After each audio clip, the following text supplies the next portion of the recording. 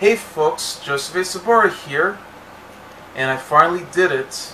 I finally reviewed all 8 episodes of the Peanuts special miniseries, This is America, Charlie Brown, where the Peanuts gang had discussed, explored, and discovered American history. They also take a journey to those early years, before today, as we know it. And the first 4 episodes aired between October 21st to November 11, 1988 as a weekly series, while the last 4 aired between February 10th to May 23rd, 1989 as a monthly series. So that's how it happened when it aired on CBS between 2 years. There are several differences here.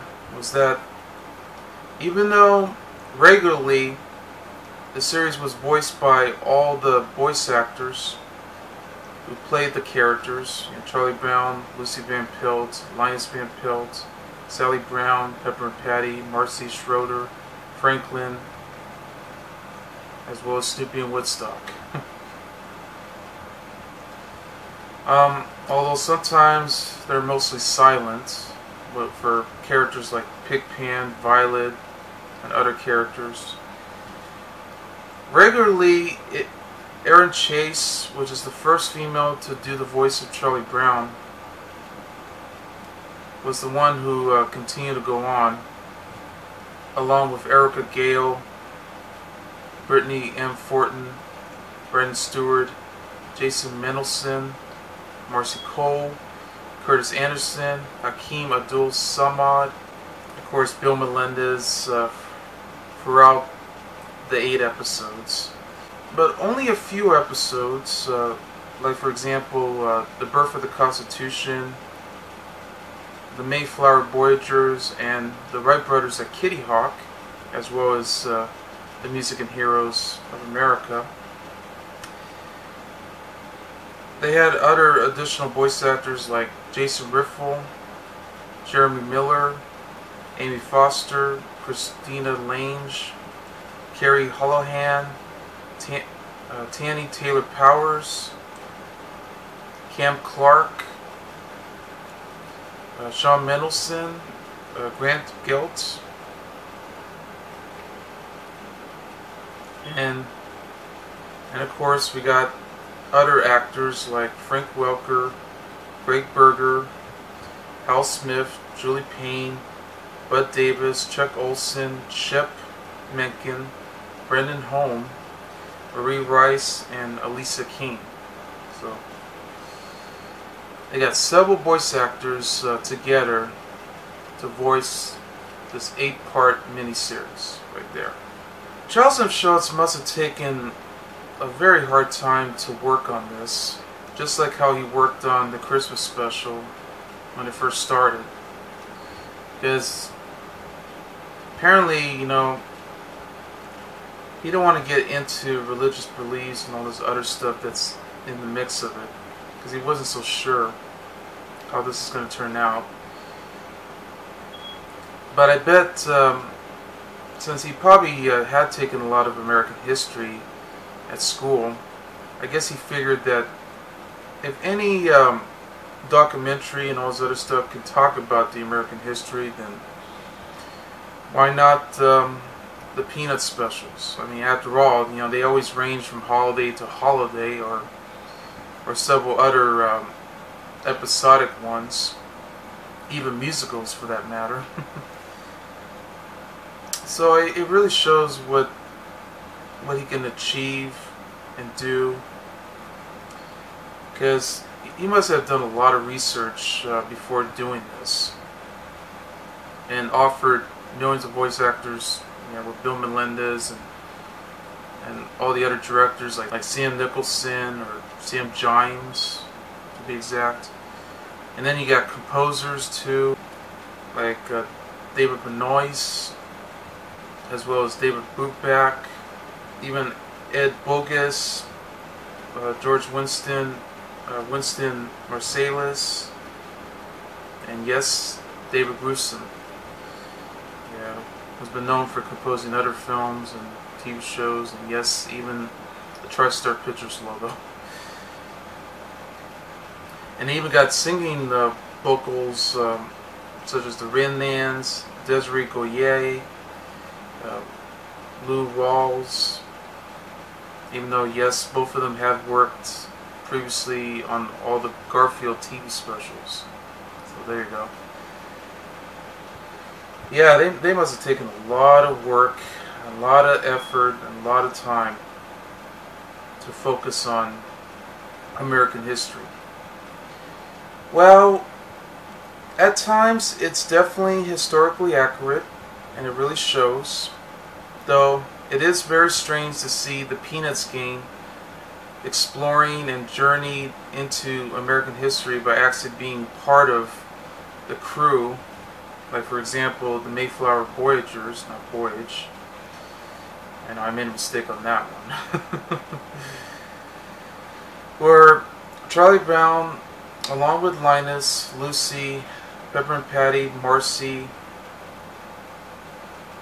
Schroeder also joins in, and Snoopy and Woodstock. They help out. They were part of the Pilgrims, and they begin to find out what was happening, during that dangerous crossing. I mean, luckily for them, they did live. I mean, it could have been a lot worse.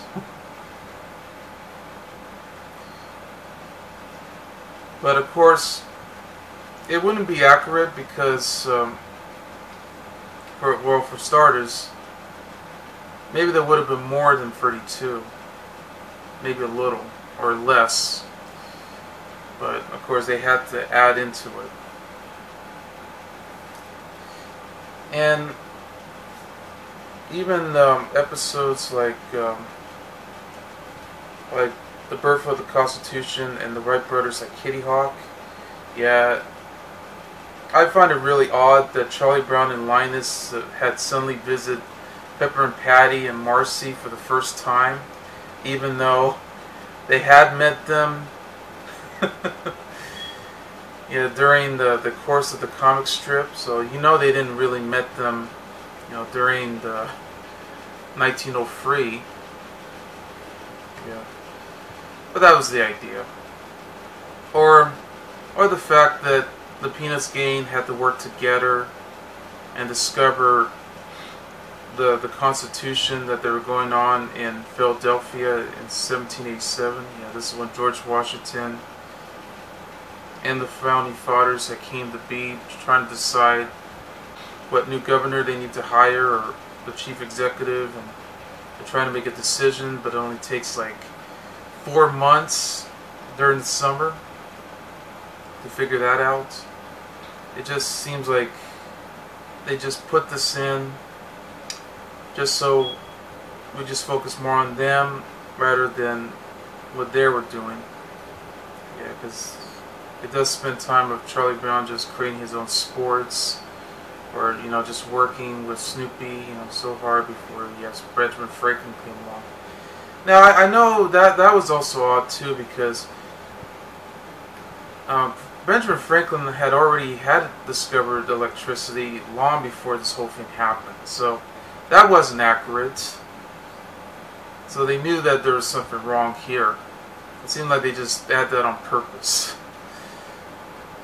But the rest, they really went for it. I mean, they really tried this hard to get into the story, trying to figure out how they did it, how they came to be, and how they fight, and how they finally changed the country forever, as it seems. So it took a lot of time and effort to do so.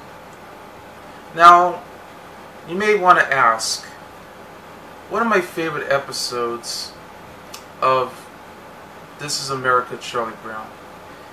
I would definitely say between 8 episodes, my favorites are the Mayflower Voyagers, again,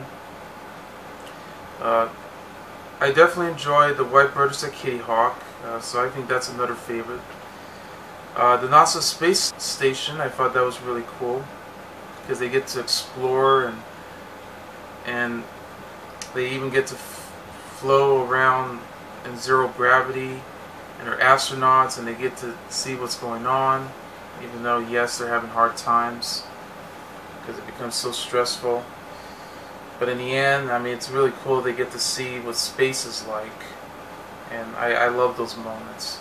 Also, The Great Inventors, a great episode that focused on three inventors, Alexander Graham Bell, Thomas Edison, and Henry Ford, which they join in with the Dulier brothers, so make that 5. But my favorite moment of that was when they focused on Thomas Edison, where he was recording on the phonograph with his daughter Marianne when they did the speech of Mary Have a Little Lamb. That really worked too, because it's almost like I'm always into recording my voice on a tape recorder just to hear what I had to say, and it's always cool to listen to it. So, even though yes, I did used to be afraid of it when I was a kid. Yeah, don't ask, but it's one of those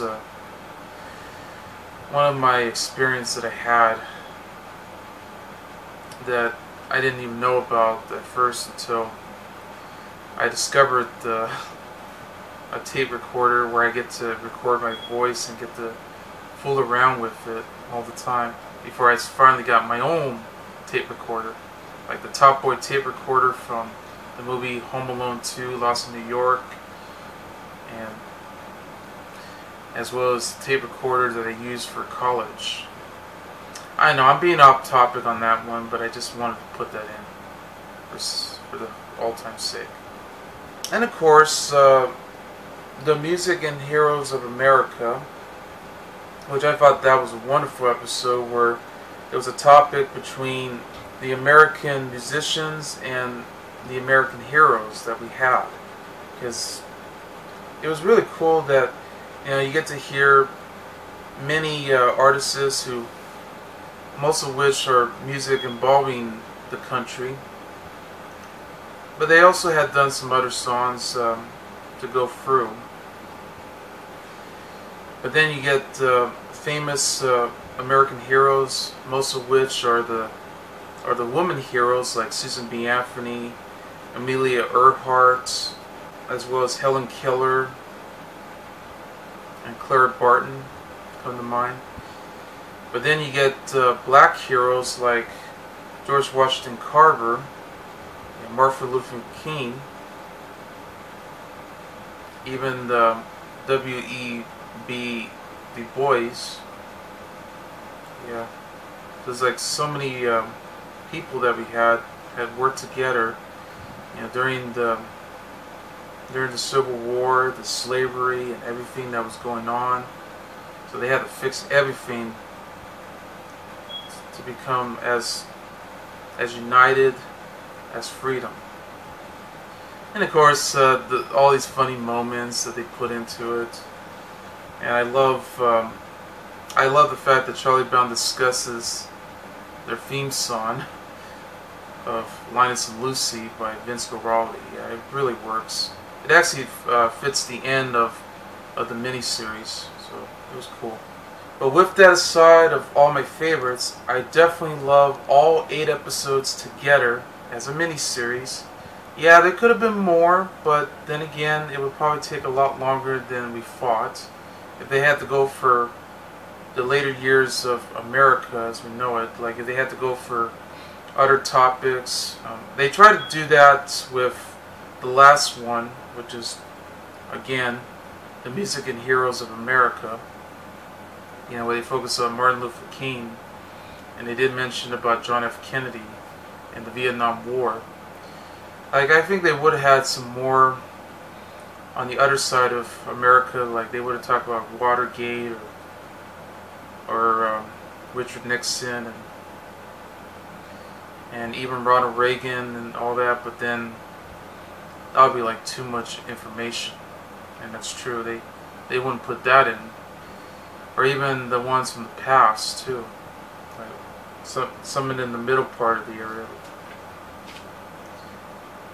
Hey, we had to go there.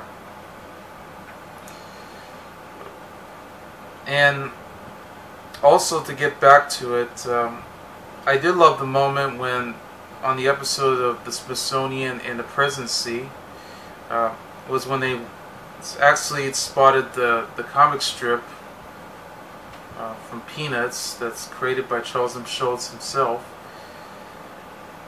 I mean, I found it funny how Charlie Brown and Lucy were trying to figure it out, why is our picture on the comic strip, and they had no clue why. So it's almost like they're breaking the fourth wall right there. I thought that was amazing. I even wondered if by the time they aired all 8 episodes together, I always wondered if they had reran the series sort of like a 2-part, you know, like they played 4 episodes twice, yeah, the first and the last, as a 2-hour special on CBS for repeats, because that would be really cool too if they had done that at the time. Like, if for those who had missed the episodes, that would have been really cool to find out about that. But they did have reran the series as part of the Charlie Brown and Snoopy show on the Disney Channel. They did actually air that. And then later Nickelodeon, as part of You're on Nickelodeon, Charlie Brown. They haven't been reran for years until they finally put it out on DVD back in 2006 by Paramount. So now we have a chance to own all 8 episodes together. Because unfortunately, the Mayflower Voyagers is the only episode that's so common that it winds up being aired as part of a Charlie Brown Thanksgiving. So they figure, since this is a Thanksgiving episode, why not? Yeah. So that's why the remaining 7 hasn't aired or reran on TV for years. But nowadays, you can get it on DVD, as it's been re-released by Warner Brothers, and it's now available digitally. So you do get a chance to watch it on Amazon, or Amazon Prime, or any other source that you could find, even iTunes for that matter. But hey, I mean, it's always good to have a digital copy to watch on your computer and all that, but to me, I prefer watching it on a physical copy, because it would have been so much better. And it shows. And I showed you the set last week, which I did a DVD review on the 4th of July. It was a nice set, very good box set. They put them in those thin layer cases. Yeah, I miss the days whenever they release all these TV shows or movies or everything, they always put them in those thin layer slim cases, you know, to hold the disc, where they put them inside those box sets. But nowadays, they just keep putting all these clear cases, some of which are EcoBox cases, yeah, which suck. Because I don't like the fact that they cut them out by adding the recycle logo, and then they added the circular pizza size logo that just doesn't look right to hold a disc, because it'll cause some scratches or so. I mean, it will be protected under paper, but it's just not a good way to protect your disc. So that's a problem. But either way. And I bought that DVD at Best Buy when it was available for a good price. It was like, I say it was like around $27 when I bought it. So it was a good deal. Not a bad price. But in the end, I was happy. I got to see all 8 episodes together in good quality, yeah, high quality, just like how it aired originally. Even though, yes, one episode did have a change, but still. But of course, it was always cool to see all the adults portraying the characters as we know it, because it's because of the nature of the events that's being portrayed, and historically figures need to be added, so that way we know the discovery. Plus they added archive footages and all this other stuff too, like some of them are animated, some of them aren't. I thought that really worked into the special. And since this is the first time they did it after the movie Bon Voyage, Charlie Brown Don't Come Back, and I know What Have We Learned, Charlie Brown, which is a follow-up to that, but they played it as a special where they did a tribute to the soldiers in Omaha Beach that were killed. Yeah, I would love to talk about that one someday. But for now, I just want to continue.